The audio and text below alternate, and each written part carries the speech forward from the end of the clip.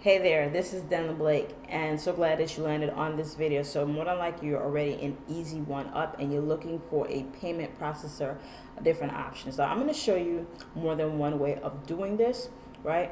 If you notice on this site right here, I basically have my own page, right? This is actually on my WordPress blog. Now, what ended up happening is that I have two buttons, and here's why I have two buttons.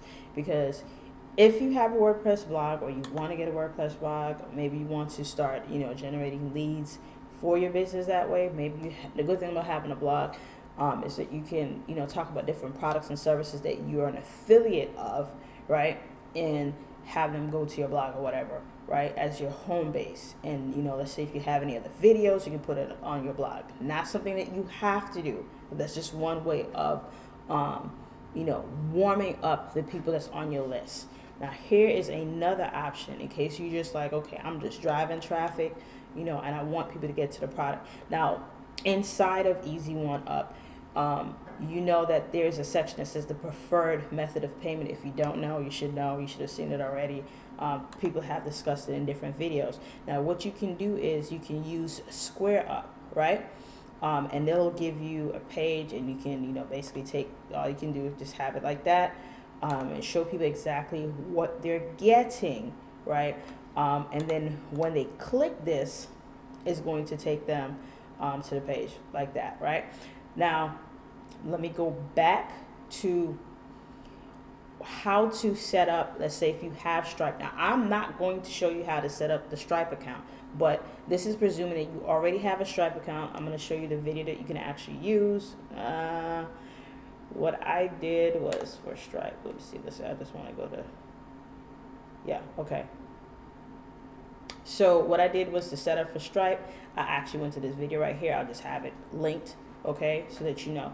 This was the video that I actually watched. Now, what happened was I could not continue further because he had his own system that he was using this for, okay, that he charges for, whatever, which I wasn't up underneath him, so there was no purpose in me doing that, okay.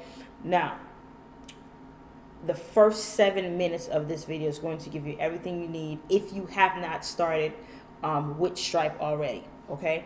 Now, presuming that you do have Stripe and you want to have a blog, or you already have a blog, again, the only how you can do this is if you have a WordPress.org blog where you already just simply go over to Fiverr and find somebody to get a blog for you or whatever, and you can just use a free thing. It doesn't have to be anything fancy, okay.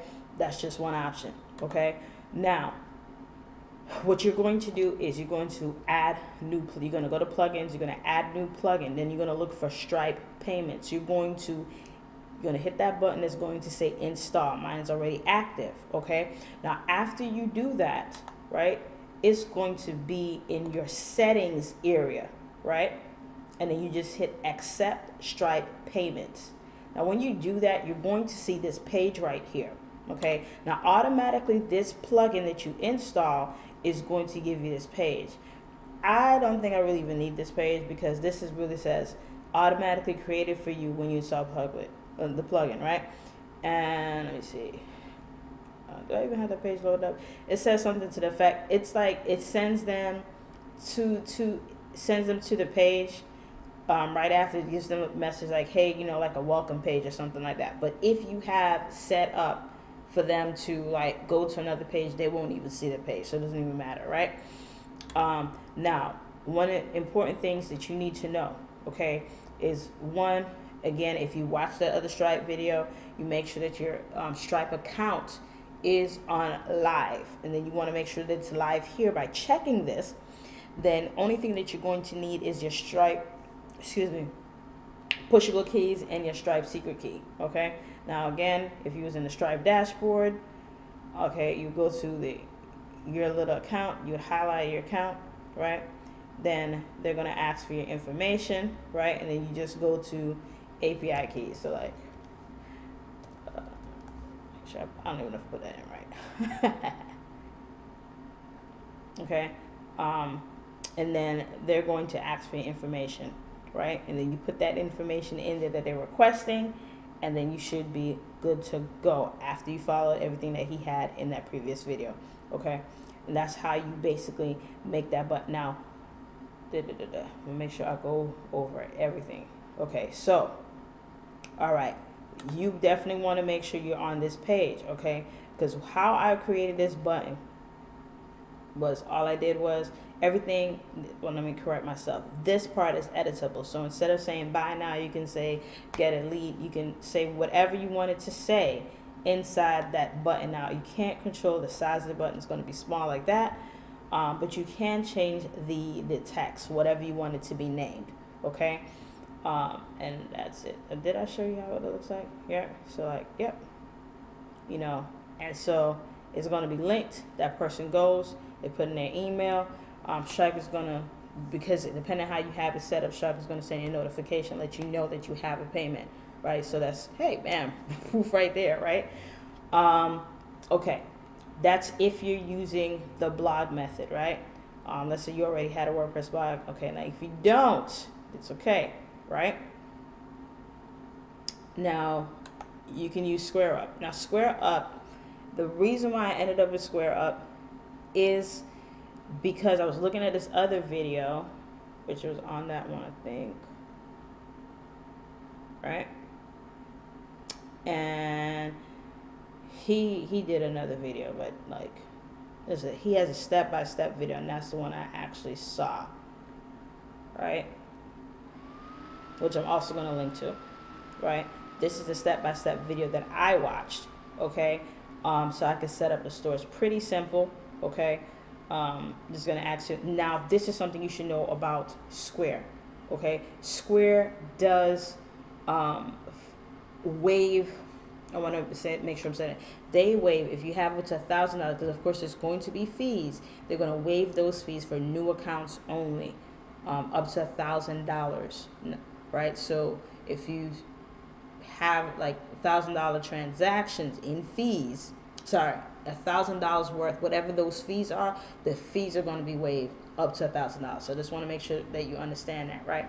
Now, here's the thing with Square: you have to make sure you have at least $1 in your bank account, because they're going to deposit the money into your account, and take some money out to make sure that your bank is verified. Now, for me, it took like one day. Now, I did it yesterday on Friday, right?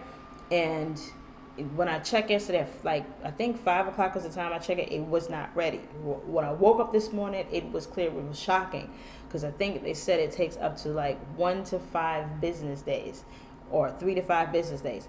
If it does take that long, that's why I had the other option. I don't know where you're at in your business, okay?